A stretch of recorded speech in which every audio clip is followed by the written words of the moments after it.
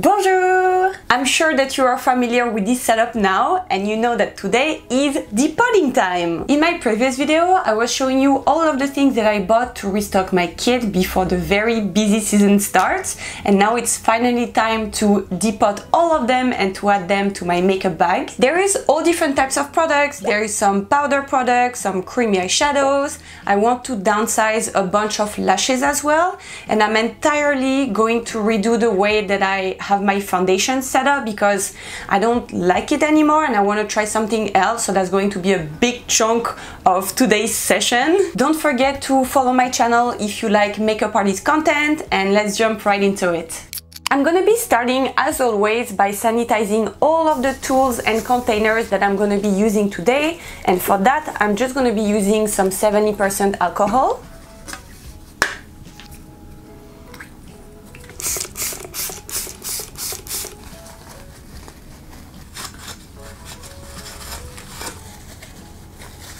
I have this magnetic palette that I used to use for cream foundation, but is now empty. So I'm going to give it a good clean, sanitize it, and I'm going to reuse it for eye product and brow products.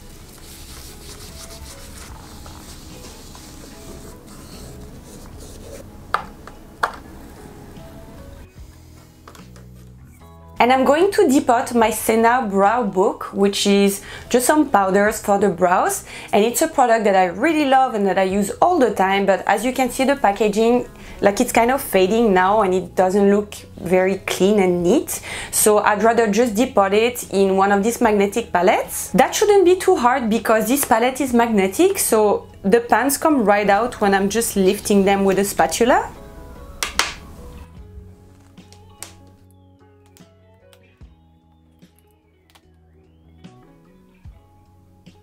And in that palette, I'm also going to depot some cream eyeshadows. It's the one from Charlotte Tilbury that I previously depotted in a different container, but it didn't really work for me. I thought that after a couple of months, the product became kind of dry and it was a lot harder to blend and it was not as nice to use. I think they need to be put in a container that can be sealed. That's why I got these little clam containers from Mayo Cosmetics. I've been wanting to buy them for so long, but they are not cheap. I'm sure you can find some dupes on Amazon, but these ones are the official ones.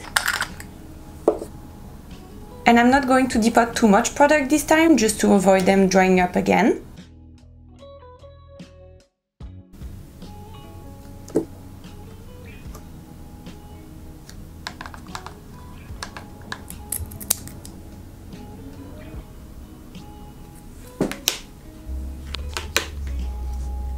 And I use these two products all the time on most of my makeup applications, so I thought that having them in the same palette would help me to work in a faster way. And for these clam containers, it's actually one piece, like the lid doesn't come off. So I thought it would be maybe easier to use than having a container where the lid completely comes off and sometimes get lost on your makeup table. I guess we'll see when I start using them. I'll give you updates on that. I also have these two products to depot. I have this blush from Essence that I bought recently. For powder products that are in a plastic packaging like this one, there is, like, you have to try different techniques to see which one works best. Sometimes you can just melt the glue that's at the bottom. Sometimes you have to melt the packaging to kind of bend it and get the pan out. It really depends on how the packaging is built. And for powder products, it can be a bit tricky because they are quite fragile. Like, if you bend the pan, they can break very easily. And because to melt the packaging or the glue, you have to use heat. So you can use either a hair straightener, you can use an induction board. I saw some people doing it on their stove as well. So you have to be really careful to not burn yourself. Depotting can be quite dangerous. When I'm observing this one, it looks like it's actually pretty stuck in there. Like, I cannot bend the packaging because it's too thick. So I do think that I'm gonna have to make the back a bit softer to be able to bend the plastic and hopefully melt it a little. And what worries me is that there's barely any room around here to put my spatula in. So that's probably going to be a little tricky. So what I'm going to do is a very homemade DIY technique. Again, be very careful to not burn yourself, but I'm gonna be using my hair straightener place a piece of parchment paper, and then I'm going to put the product right here to be able to melt the glue at the back, and I'm just going to wait for a couple minutes to see how that goes. So it's been a couple minutes now. Let's see if it bends. No, it doesn't seem like it's moving at all, and it's quite hot now. Oh, maybe. I can feel that the back is getting a little softer, so I'm going to try to push it with my spatula. I can see that it came out a tiny bit, so I'm just going to repeat that multiple times until it's completely out and I can pop it out. See how the plastic is getting really... Oh, there you go. I wasn't expecting it to be that simple, to be honest. Great. Now that the product is out, I can see that there was only 3 little dots of glue, so I guess that's why it was pretty easy to melt.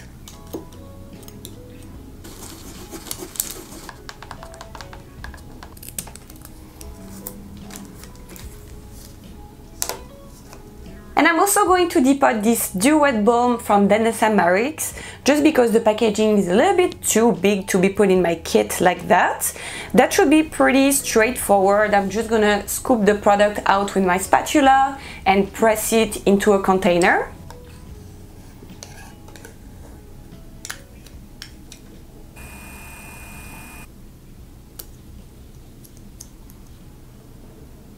I have a bunch of lashes that I need to organize and depot into one of these View Set taxi palettes. I'm going to pick 5 different types of lashes that are popular with my clients. I'm just going to cut the packaging off, and then I'm going to organize them from the ones that are the most natural to the ones that have a fuller volume.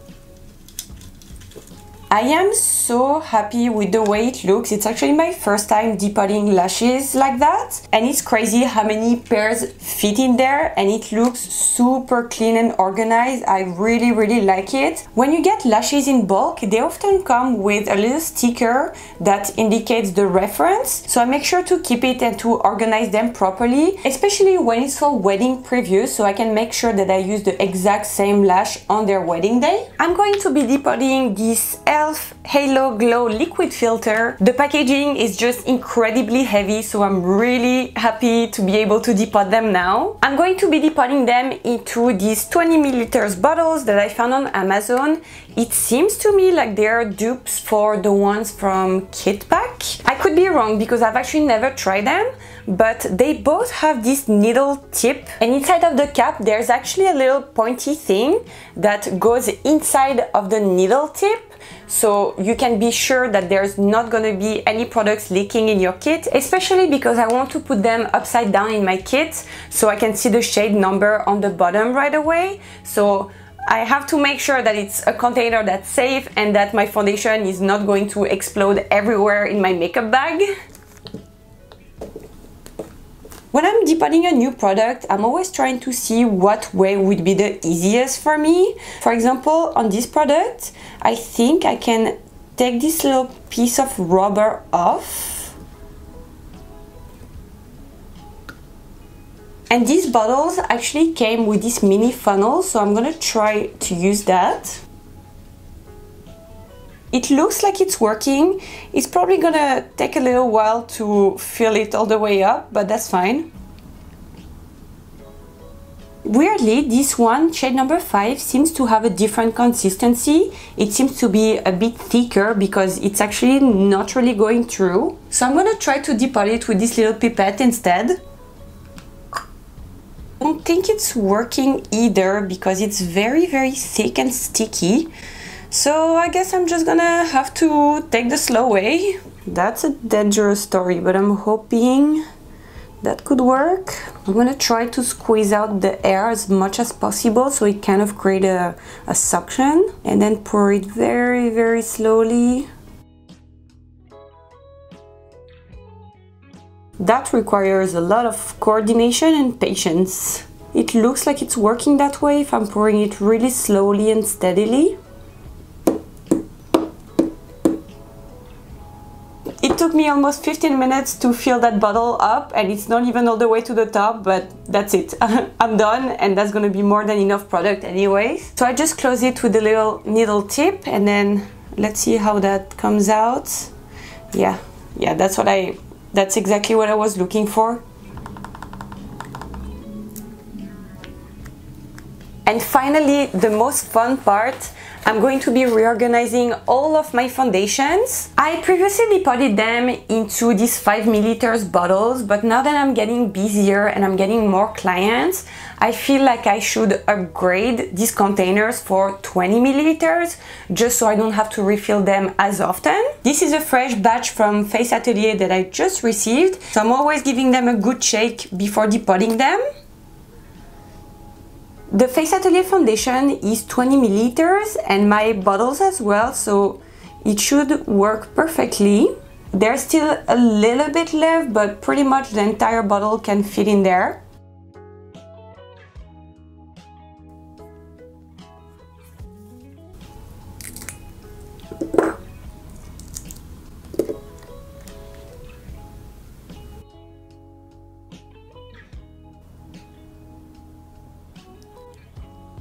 Now I'm also going to depot the other foundation I have in my kit, which is Dior Backstage. These ones are very liquidy as well, so it's just going to be the exact same process.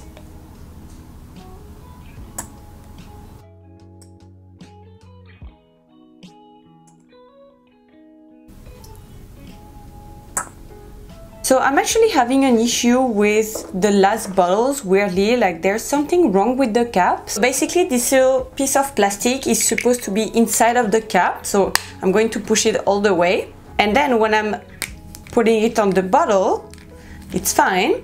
But then when I'm trying to unscrew it, the top just doesn't come off. And if I'm pulling too hard, the plastic piece just comes out. So there's definitely something wrong with these bottles. The other ones seem to be fine. I hope that's the case because I just spent so much time depotting everything, so I don't want to redo it anytime soon. So I think what I'm gonna have to do is to put some sort of crazy glue or really strong glue in the cap and then push this little piece all the way to the back, and hopefully that should hold. The black top is only for aesthetics anyways, like the bottle is fully functional with this top only, like it's fully sealed. Oh, there you go. I guess we can see that it is fully sealed. The product would not leak, it's not gonna come out. I guess you would just make it a little bit harder to open because there's no real grip on this top, but I think I can still use it in the meantime and try to find a solution to make it work. That's very disappointing though, so if you are interested in getting these bottles, just go with the original ones, the one from Kit Pack. I'll put the link in the description box. They are a little bit more expensive, but I don't think they would have this problem.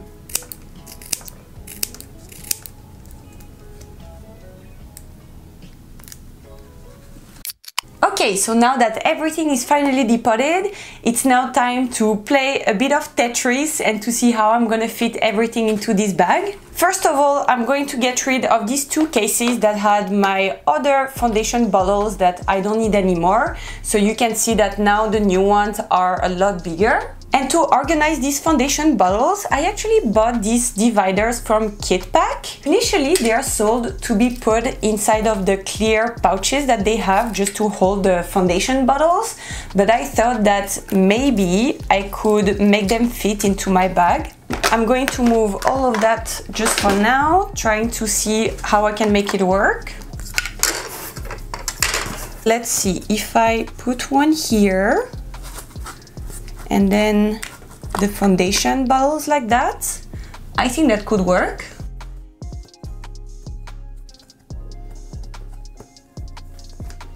Okay, so far it looks like it's fitting really well, like the dividers don't move at all because of the foam that's holding it on both sides.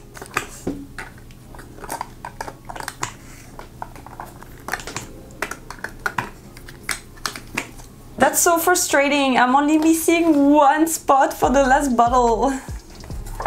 Oh. So I just realized right now that these liquid lipsticks actually fit perfectly in here, which makes me really happy. And I'm going to place on this row the Halo Glow from e.l.f. because it's kind of a separate category from the regular foundations that I use. Oh my gosh, that would have been so perfect. Oh, almost. Does that work? Does that actually work? This is the kind of thing that brings me so much joy. This is great, love it. I would love to find a spot for these lashes as well. That would be really great. Okay, so now I have these 4 cases that I'm hoping to put in here. My cream blushes, my pressed powder palette, and a couple just hand palettes. Now it's just a matter of finding the best way to organize them. I think I'm gonna be able to get rid of this case actually because it mostly has the Charlotte Tilbury products that I previously depotted, so I don't really need the other things like Got2b, I never really use it. Paint pot, I mean this one is dry, I've probably used it like a couple of times, so I don't need to have it in my kit. And this lip gloss, I can just put it in a different case, so let's get rid of this one. And this one is the loose powder from Laura Mercier in dark, so I'm actually gonna put it here just for now. I might transfer it into one of these bigger bottles later, but instead it's giving me a spot to put the lip gloss in here. This one fits in here, but it's a little tight, so I don't know if it's a good idea to put it here. Like I would need to get rid of this too, maybe. Yeah, like that it works. I'm only going to keep one of these palettes because I recently bought a new one that's a lot bigger anyway, so I'm gonna keep only one small here so it fits. I'm not fully satisfied of the way it looks in here. I think the solution is that I have to get rid of one of these cases as well. So let's see what I can actually get rid of. I'm gonna take out this gold liquid highlighter because I don't use it enough to justify having it in my condensed kit. I'm gonna keep that one. This I have to keep. And then for the primers, I actually have a couple here of the full-size ones because they don't depot really well, so I'm keeping them in their original packaging. I actually don't even use primers a lot, so I don't think I need to have all of that. Like I can definitely condense it. I'm keeping that lip gloss. The strobe cream, I'm gonna keep it as well. The hydrating professional, I don't think I need it because I have the original version here. So I think that's good enough. Like I don't even see what's the real difference between the hydrating one and the original one. NYX High Glass, I mean it's a pretty good highlighter, but that one from Charlotte Tilbury is even more beautiful. So I think if I have that one, I don't need to have that one as well. The Makeup Forever green primer, I like to have a green primer. I don't use it very often, but when you have a client that's very red, it really helps, I think. So I'm gonna try to keep it. Makeup Forever Hydra Boost Primer, I like to have it with me as well, just for the rare occasions where I really need it. Usually skincare is good enough, but you never know, so let's see if I can make it fit. Professional, as I said, I have the full size, so that's fine. And this one is the RCMA loose powder, so I'm just gonna put it here next to the Laura Mercier loose powder, and that's gonna be my next depotting project. There you go, I think I got rid of that case. I'm gonna have to get rid of one more product because really it doesn't fit. So what I'm going to do is that I'm going to take out this lip balm from Burt's Bees. I like it, but I most of the time use the lip mask when it's for females, and then for men I have this matte lip balm, so I don't think I need both. So I'm gonna put this one aside for now. The last move that I can make is to move this eye makeup remover with the rest of my liquid products here. Like that's where I keep my toner, my setting spray, so I guess there's a little spot for it. And there you go, my complexion case is full as well, so that's good. And now I have a little spot here for my lashes. and for my cream blushes that should fit right next to it. The Duet Balm from DECLUTTERING that we just depotted, I'm just going to throw it in here because I don't use it a lot, so that's fine. I know it's here for when I need it. So I actually got rid of quite a lot of products, but I'm not feeling too bad about it because I was not really using them a lot. I'm gonna keep them aside for now, and if on my next job I'm realizing that I'm really missing one of these products, I'll just try to find a way to add it back in here, but I think I should be fine. And for these two palettes, I just put them directly into my suitcase. Alright, so that's it for today's depotting session. It was a lot. I think I should have split it in 2 different sessions, but at least everything is done. I've been filming for the past 7 hours now, so I truly hope that you enjoy watching this video. If you did, please give me a thumbs up. I need to go stretch my body now and play with this poor Gibson that has been waiting for me all day long. Thank you so much for watching this video all the way here. I'll put another one here for you if you want to see more makeup artist content. Take good care of yourself and I will see you soon. Bisous!